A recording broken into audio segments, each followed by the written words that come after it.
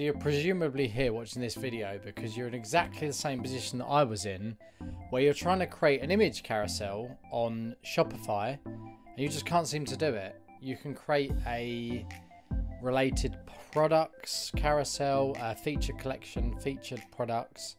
You can create those as carousels, but when it comes to adding images along, which are not products or collections, you end up with just being able to use the multi-column feature where it would go across and then stack, like it would wrap around. So if you wanted images, it just takes up loads of the real estate space on the screen. So this is what we're gonna create. Let's move my face out of the way today. So this sliding carousel, just show you again.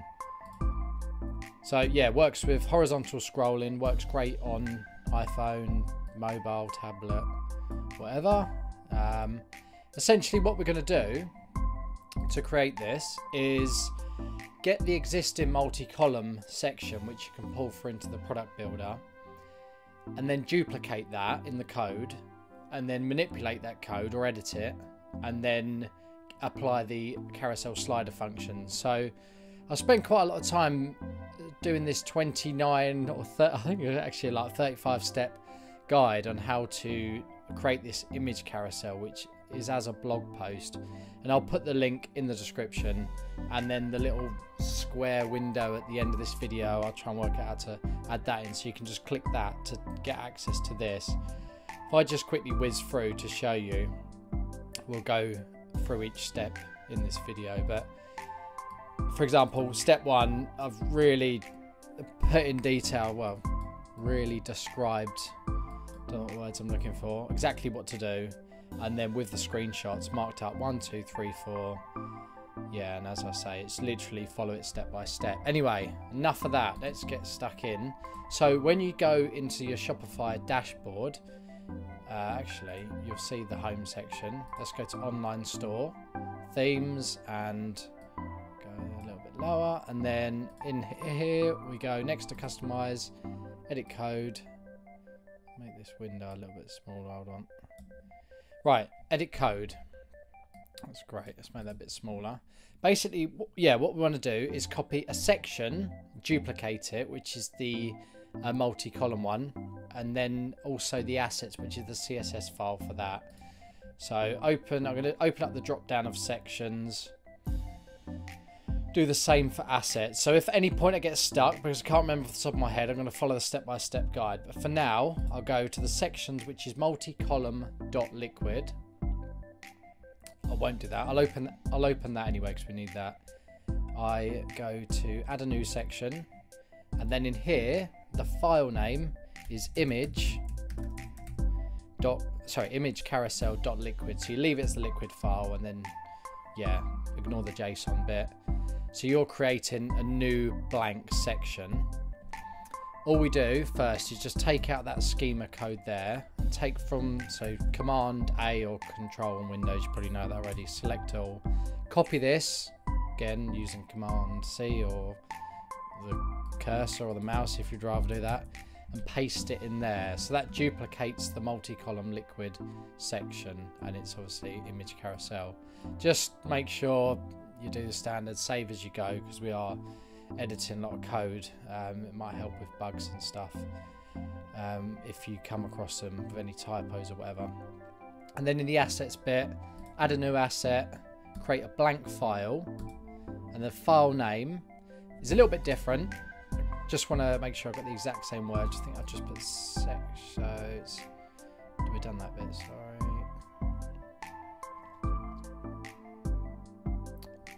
So it's carousel.liquid, done the assets bit, here we go. So the name of the CSS file, which we're going to create, is section-image carousel. Just whack that in there, boom. Right, so yeah, leave that as it is, CSS.css, create that, beautiful. And then, because we've created that, we then need to go to the existing one, which I think is called section multi-column.css. Let's have a look. So we're in, let's just make sure we're under assets, and then section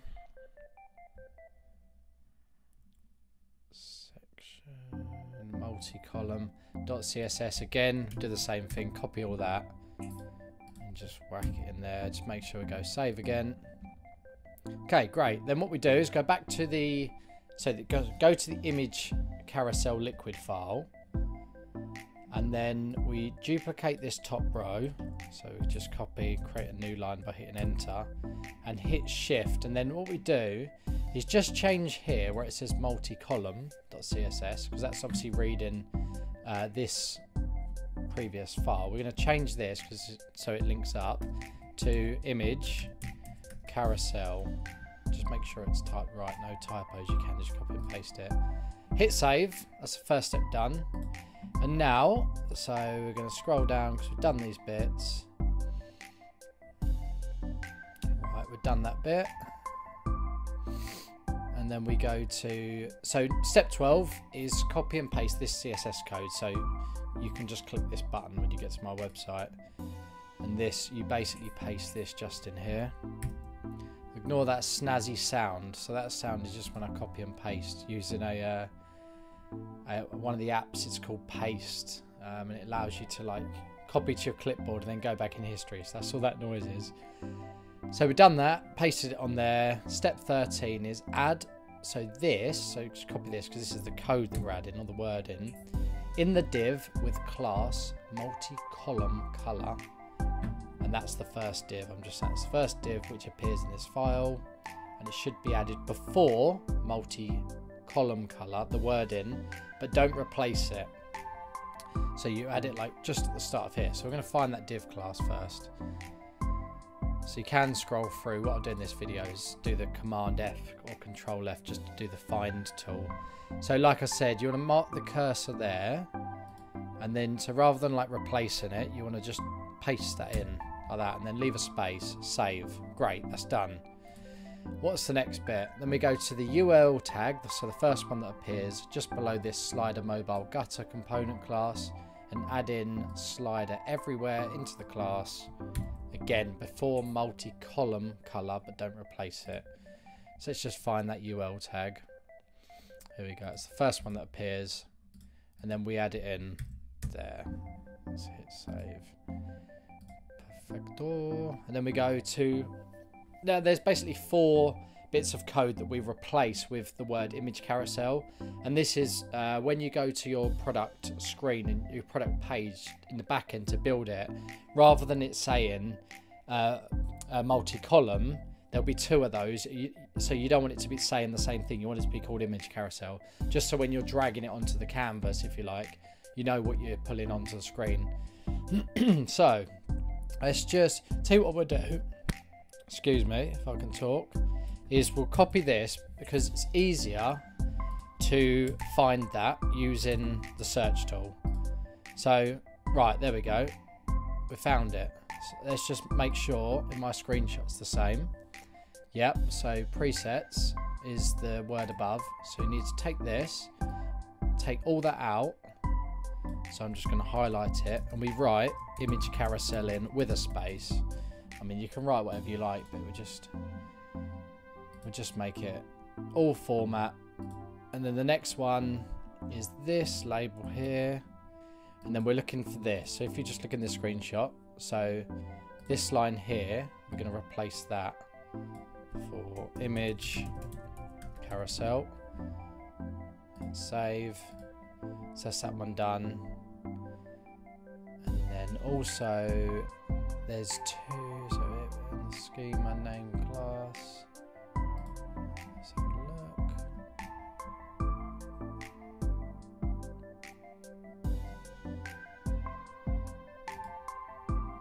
Okay, so here we take off this. Make sure I'm selecting the right bit. Yep, select that. And then write image carousel into there. Again, hit save.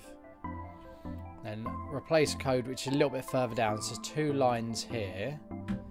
So there's 2 bits that we need to change. There's default and then label. So see this here. So multi-column to image carousel. Just copy that and whack that into there. Save. Bang. That's done. And then there's a view more button on the multi-column feature. We're just going to remove that. So this is this part. This is the code you need to remove. So let's just take a bit. Settings, just so we can find it nice and quickly. So it's a whole div section. Don't think that's the one though. No. This is all the bit we added in.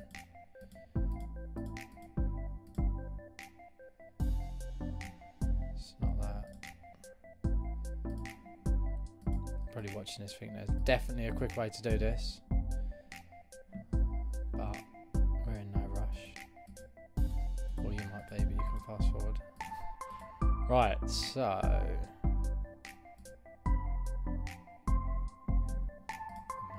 let's just take that.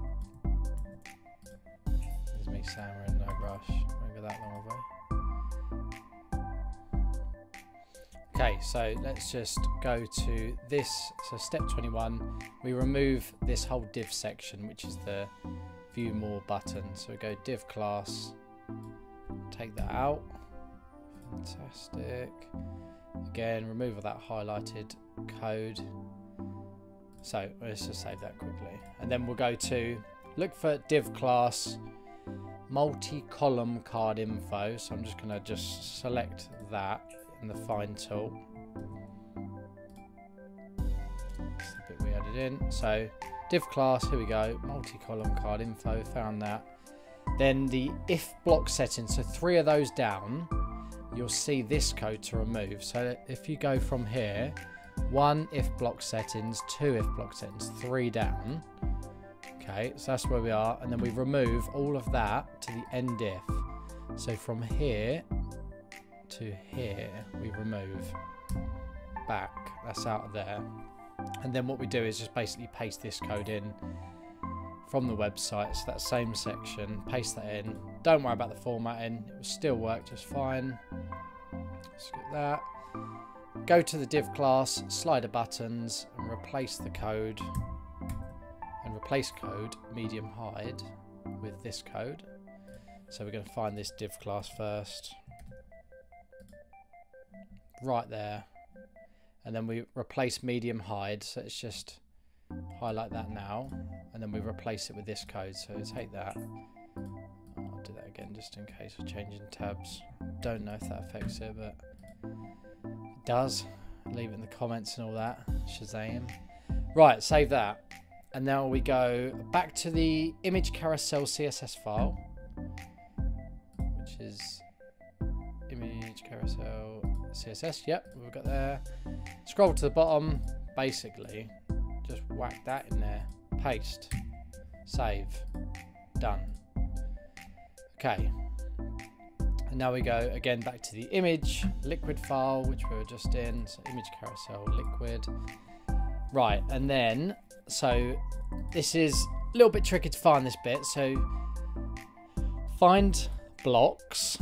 Let's just take that first. Just take the word blocks. It appears a number of times, but there is a specific one that we want.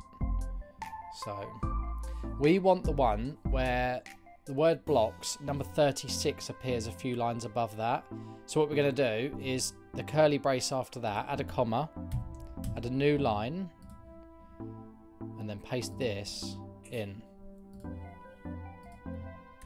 And hit save. I think we're done. Yeah, that's it. We're done. So we've created it. Now all we do is, these steps are really easy. Exit, which is saved, and then you go in via customize. You're probably already familiar with this because otherwise you wouldn't have found the video. Onto your products, template default products. There's some snazzy trainers in here. I've already added, so all you do is add the section in. Add your section in here, and you'll see image carousel liquid appear at the bottom. So I've just dropped it in here because I've already set it up, obviously, for the purpose of the video. You can add as many rows as you like going across the page. It does come pre with these arrows on it as well. Let's just get this out of the way. You can take those off. You can adjust all the settings down here. I mean, obviously I'm not going to style it all in the video, but you can change the colours, swipe functionality, everything like that.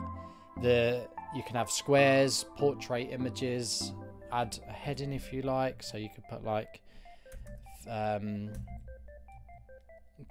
you gonna say? Like different work your style.